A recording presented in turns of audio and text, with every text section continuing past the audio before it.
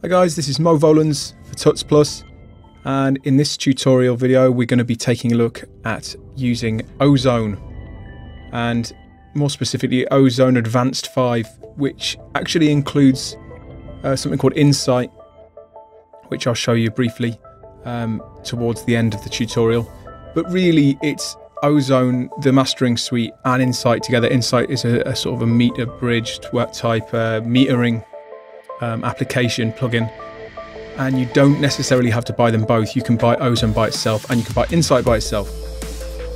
Ozone's going to be perfect if you are wanting to master your own stuff, but you're on a reasonably tight budget and you don't want to buy millions of different plugins. You don't want to buy any hardware. I master with both hardware and software, but I'd be quite happy using Ozone as my only mastering tool, because I think it's really strong now. Now it's on its 5th edition. So let's get into it, and this is the track you're listening to in the background is what we're going to be mastering. It's a client's track of mine called the Varuna Project, and this one is called A World Untamed, and I mastered this with hardware, but this is the pre-master. So this is what was bounced from the mix. I touched up the mix and this was the result. So it's a 24-bit file, 44.1 kilohertz. And you can see there's plenty of headroom. I think this is the loudest point here, and we've still got plenty of headroom. I think there's at least a decibel, but mostly 2 or 3 dB headroom.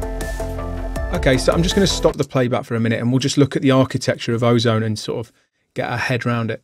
You've got your main meters here, input and output on the left and right, and this is peak and RMS.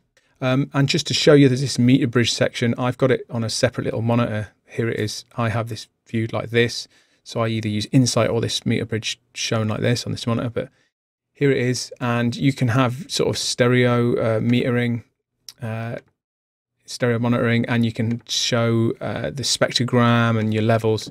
It's all very nice, and I think that if you know, this is generally enough for most people. Let's just play it back and you can really see, you know, all the frequencies in 3D. You can see all your stereo action, and you can see your spectrum analyzer levels. If you move the levels far enough, you can see input and output. And if you click any one of these, you see it in full screen, and there's some options for each one. So it's really extensive, and this comes completely bundled with the non-Insight version. So I'm going to put this back across here so I can see it. Okay. Without the meter bridge activated and with the plugin instantiated, you can see the metering input and output here. And the output is basically post-processing, so anything you add is going to be reflected in this output. You really want to make sure the input is not clipping. That is essentially the level of your file. And then all our processors are over here to the left. This is viewing a processor, these large buttons, and as you can see at the minute, everything's grayed out. So I've got equalizer, reverb, which is probably not something all of you are going to use or have used in the past. Harmonic exciter, which is really interesting. Dynamics, stereo imaging, which looks sort of similar to the harmonic exciter. Post equalizer, and maximizer. So you can EQ before the processors and after them. So there's often confusion whether you should EQ before or after compression. Here you can do both or just one. So you've got quite a lot of flexibility without having to move things around. And maximizer obviously is a brick wall limiter, which we'll get into at the end. Now I'm going to sort of run through some settings you could use for this track. I'm just going to sweeten it just to show you Ozone in action. We've not got, obviously, you know, an hour here for me to get doing a complete tutorial of the entire plugin, but this will give you an idea of how to use it. So you want to switch each area on that you want to use, and we definitely want to use some EQ here. There's plenty of bands, and basically once you grab one, you can change the cue point just by moving these bars here, and then you can change the gain up or down just by moving it around. And you can do this either by grabbing these handles or grabbing the data down here. And you can also bypass each band by just clicking on it. And if you want to solo the EQ, you can solo it here. Okay. If you want to change the EQ bands and get into more detail, there's a bit down here. There's also snapshots for comparing different settings. and you can match the EQ to other materials. So if you want to play some stuff in, you can do that. I'm not a huge fan of that personally. You can have the EQ mode in analog or digital. I think there's even a few different models in digital, surgical mode. I think that's linear phase, etc. And then there's a matching mode as well. So let's just fold that away for the second, and we'll get into adding some low end, and we'll get into sweetening things a little bit. The beginning's pretty spacey, so let's get into the body of the track. You also get a full-on analyzer here, so this is post EQ, so you can see exactly what you're doing. I'm going to boost the high mids a little.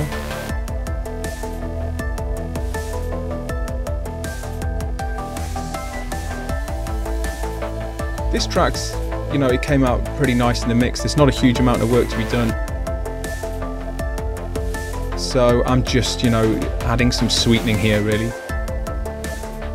You can bypass any of the models here, and each model, each section has got presets.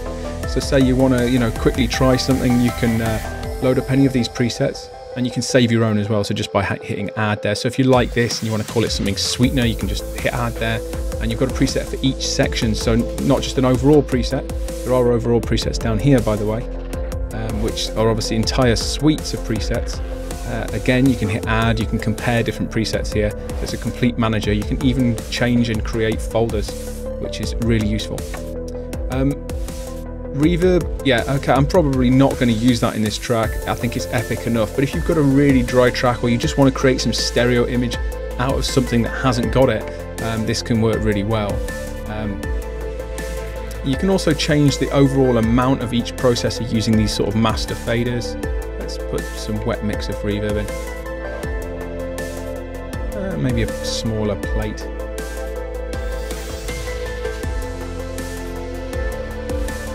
And without, you can hear that larger sound stage. I mean, obviously that's what reverb's going to do, but like I say, in some really, really dry tracks, a short reverb, a very small amount of it can actually open up the stereo image and make it sound more lively.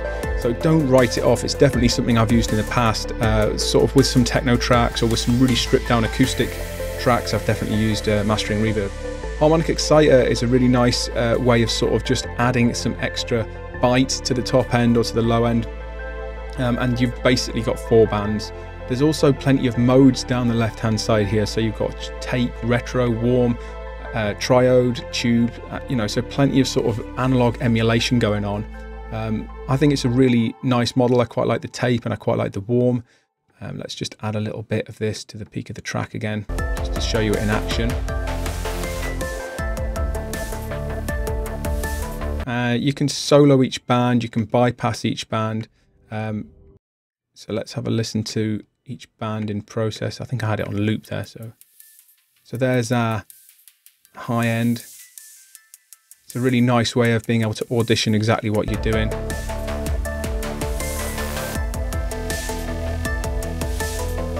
You can grab these handles as well here.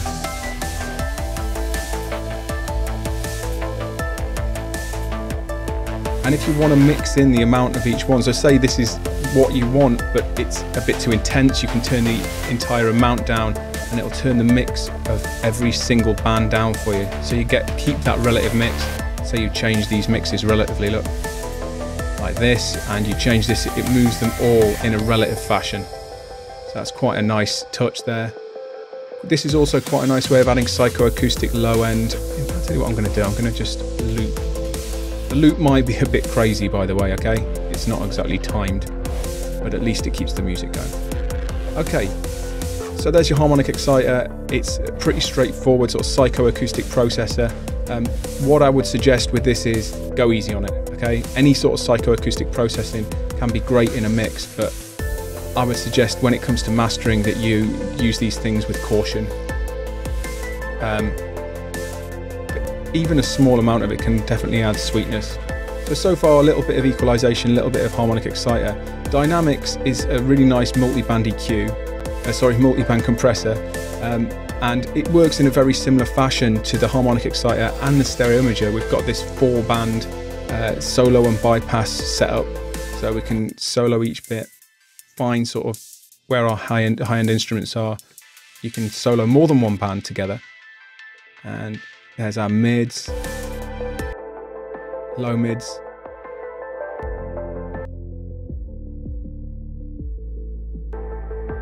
Great, so you can isolate things like this, and then you can start to add compression. Get the gains right. Okay, so then if you select a band, you can bring the threshold down until you start seeing a little bit of gain reduction. The red bands here, the gain reduction, and just here, that's where the amount of gain reduction is displayed. I wish this was a little larger. It's quite very small. You see, I'm getting 2 or 3 dB. It's about right. I don't want to have too much here. Now, there's a limiter, a compressor, and a gate in each band. So you can limit, gate, and compress all at the same time. But I'm just adding a little bit of compression, really. And then moving on to the next band and doing the same sort of thing. The gating can be useful, you know, if you've got a lot of noise in a track, or you've maybe got some noise from recording. And then you can mix each band, wet and dry. You can select them here or here. And again, we can solo and bypass this entire section. I'm going to add a little bit of high end as well. High end compression. Let's move this loop a touch. Great. See, that's an example of too much. We've made the track dull. Just want a little bit of control in each band. Right, stereo imaging. So this has got a nice vector scope stereo meter here to show you what's going on. You can change the mode of it if you prefer Polar L mode. There's also a straight up list stereo mode as well.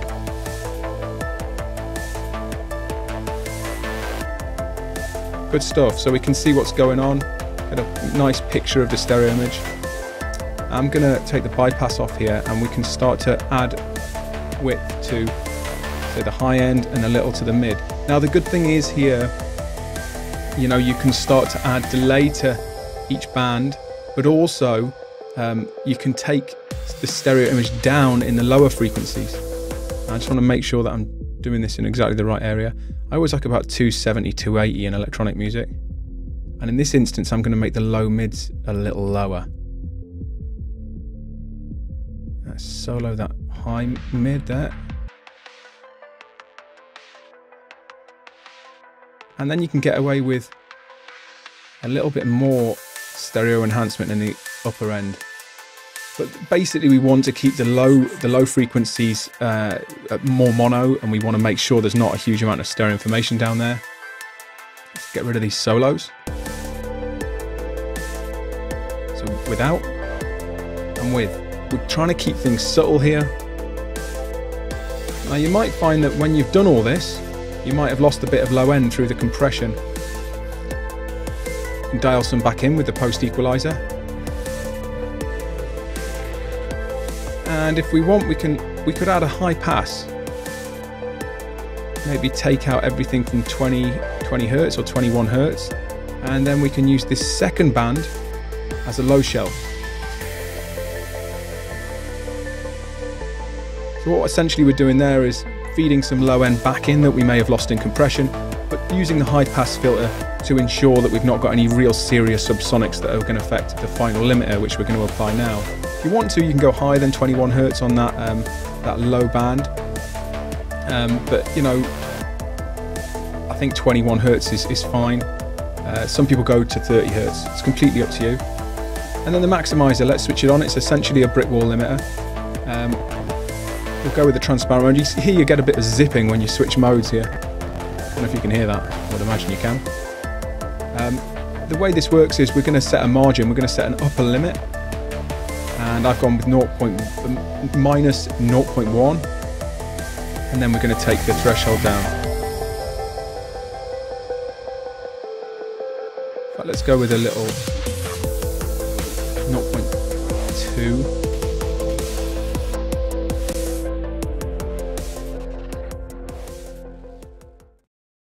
Okay, so if you experiment with a few of these modes, you'll find that you can only use intersample detection with a few of them. And you might find that you need to pull the margin down a fair amount before you stop getting real clips, you know, because if you've got the true metering on, it's going to show you real clips. And this is a whole different tutorial, to be honest with you, to ensure that, you know, you don't get any intersample clipping that might flow through into your export and definitely flow through into MP3 encoding or other lossy encoding. These clips are going to get worse as you encode and go down in bit depth, so be aware of that. But you can see here that I probably want to drag this margin down a little further just to avoid these serious clips here.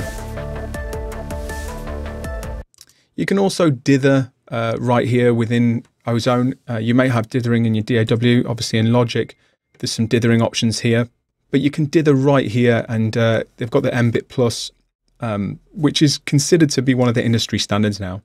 When you've finished, you can change the master amount of all these effects in the same way that you can within the EQ and within the dynamics. So it's really useful to be able to change that relative mix of all the effects at once. And again, you can turn that meter bridge on and off. Let me just bring it across. And it's just activated right here, so you can have that on and off anytime you want. So I think personally this is a great suite just to work right within. That's just a quick sort of walkthrough of every different module. I may do a more in-depth tutorial if any of you are interested, if any of you Ozone users out there want me to get right into each module even further. But I think that you really can't go wrong with it, and it's going to save you money over buying individual plugins and then buying hardware as well. So there you go, Ozone 5 Advanced for the people that want to master their own material. Next up, I'm going to get into a couple of quick tips on synthesis techniques to change the subject up a little bit. Or as always, leave comments down below. Let me know what you want to see, and I'll try and add it to my to-do list. Cheers for now.